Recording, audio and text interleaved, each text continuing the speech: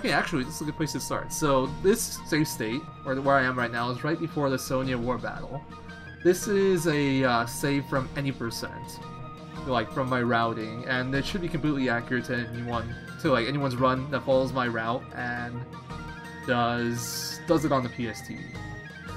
So, you might notice here in the spreadsheet, or table doc, whatever you want to call it, that there's a lot of battles with groups of 4. That's because we'll be equipping Champions Room. So with our party that we pick and Champions Room, we'll only be able to get groups of 4. And our goal is to get through Shasta Zarade, doing as few battles as possible. We don't want to kill anything if possible. And anything that we do find, we want to be able to run from. We never want to bribe because money is really important in any percent. And yeah, I think that's a decent summary. Just as few battles as possible and kill as few as possible. So the problem with the Sonya War Battle is there's I'd say about 32 possible, at most, 32 possible variations of RNG that the battle can start on PSTV. And you won't know which one you're on until, well, before you couldn't know which one you were on, so you just suffered and there was no manip. But now we actually have a decent way of figuring out which manip we're on. So let's start the battle. I'm not going to speed anything up here. And I'll probably slow down a few times. In a speedrun, you would probably want to do this a bit quicker, but this is for the sake of tutorial. I really should have stopped my recording, so I could have had that separate. I'm probably just going to have to go and edit it now, or flip it on Twitch as a highlight. Anyway, standard attack, smash axe, blah blah blah. So first turn, you will always drag an attack, every time. One more thing I should explain about Sonya. So Sonya has 5 possible actions that she does. Generally, each war battle has like a set of actions they can do. It's like a table. Sonya has 5. She has magic. She has 2 charges, 2 regular charges. She has 1 Sonya's charge, and she has bow attack. And the way that war battles work, they will not repeat an action until they go through all of the possible actions. So Sonya will never repeat an action until the 6th turn of the fight. And, I think this is non-version exclusive, Sonya's first action in every war battle will always be magic. I'm pretty sure this is not PSTV exclusive, but I could be wrong. I'm pretty sure this is for all versions of Suikoden. So, first turn, we're always safe to Dragon Knight, and generally magic is the worst thing to fight anyway. Because the fastest thing to do is magic, and slowest thing to do is to bow, which is the counter to magic. And if you magic and magic, it's like a coin flip on who wins. So, having her magic first turn, and us having Dragon Knight first turn is really good for us. We don't have to deal with her magic, and we know we're safe to do a Dragon Knight. Okay, so turn 2. This is where it's spicy. So like I said, at this point, we could be on 32 different variations of RNG, and we have no idea of which one we're on. And that was the whole problem in figuring out like how to manip Sonya. We have no idea which one we're on. So once again, I mentioned she had 5 actions, and first turn she did magic.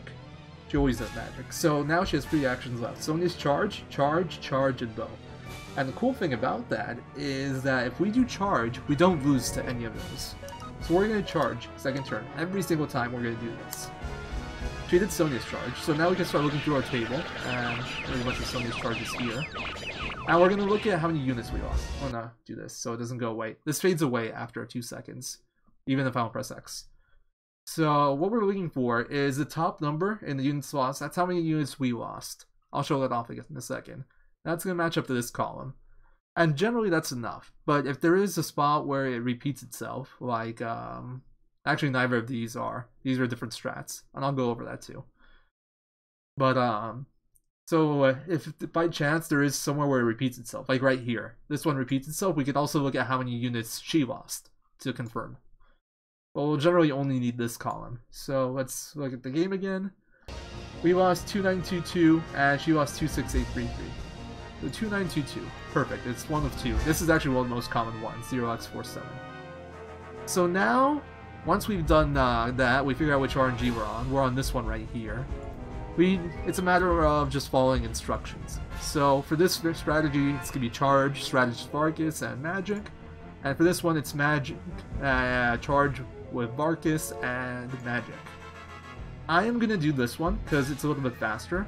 I don't have it in my notes here, but if we go further down, I'll go down my bookmark.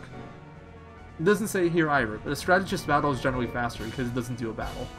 The only good thing about doing a non-strategist battle is that if we do that battle, it might give us enough money to reach a certain threshold that's good for Regminster. But generally, if you're like you're not really confident with how much money you have and like what you need to do with that, you want to do the strategist strat, because if it wasn't faster, it would not be in here, since the strategist strats are generally slower since you do a strategist. So we're gonna follow this strat right here with Sonya's charge, charge, or charge. So first turn we just charge with the default. It's always default unless it says otherwise. So this turn we charge. It'd be hilarious if I'm just wrong. I haven't done this in a while. Alright, then we strategist and charge with Varkas. So that's Varkas 3 down after we get this set up. 1, 2, 3. And then last turn we're gonna magic. In terms of like war battle speed, this is fairly bad. And like these setups, they're just like they're the best I can come up with. There's a lot of different options based off war battle and how you handle the dungeon. These are the best ones that I found. There might be something better. And they're not all equal. Some are faster than others, it's just a matter of luck which one better. Oh yeah, there we go. War battle's done. We did it in 5 turns. There was no risk involved at all because there was never a chance of us getting hit by a bow, since we knew what RNG we were on. That's the beauty of this. Since we do that charge in the second turn, we can find what RNG we're on right away, and we can adjust our strategy right away. So we'll know when she does bow, and we can make sure not to use magic there. So now we're doing this strat. So all I do is I go on my Google Doc, I click on this bookmark, and we jump to the bookmark ID. And we follow the instructions here. Also, by default, you're always adding the same people. I actually forgot who they were, so I'm gonna look here. I'm a bit rusty. Haven't ran this in a while. Hey, Nugget Cube. Alright, so it's Cleo, Hicks, Luke, Kazim. And I'll explain why I add these specific people. Cleo is the most important, because she has the Champion's Rune. Then we add Hicks. Hicks we add, I think, because it's on the same page as Luke. Yeah, that's a big part of it. We generally want to add at least one mage in case we do have to do a battle. If not, we could have probably found something better. But the reason we pick Hicks is because it's along the way to Luke, so it doesn't cost us any extra time menuing, and it's a high level. We want to be above a certain level threshold. We add Luke. He's also high level and is a mage with an Earth Rune, so he can clear all the fights in here fairly easily. And then we add Kasim. 3-1, I missed him. He's on the, right here, first one on 3rd page. That's why we add him. We'd also add like Milia. She's 1 level higher, but as you can see, it's a bit more menuing to get to her. That's why we add these people. I don't remember the exact level threshold. The total sum of your levels is supposed to be, I think, 250 or more. I could be wrong. I would have to check again. Anyway, back to what we were doing. We're going to go back to this table for the setup we're doing. And now we just follow the instructions. These are the battles that we're going to get, and we're just going to run through and do what the table tells us to do. So for this one, it's run, basically. And in any percent, we always pick up Master Guard now, unless it says otherwise. My table might say to pick it up like on the way up or on the way back. It's to optimize the step counter because of like when you get battles and when you do the Shell Venus fight. But if it doesn't say anything, I think you can pick it up on either way. And it doesn't matter at all. Bribe. I have to think about it for a second. Boss battles, we always bribe. That's standard. For anybody that runs any percent should already know this. That's why it's not included in my notes. These notes are generally pretty concise. Or this table, at least. So, you don't have to worry about that. The money route's set up so you'll always have enough money to bribe Shell. It's about 20,000 or so.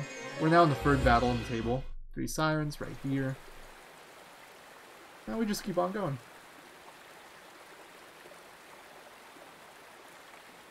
Running through. 4th battle, we're on the 4th soldier fight now.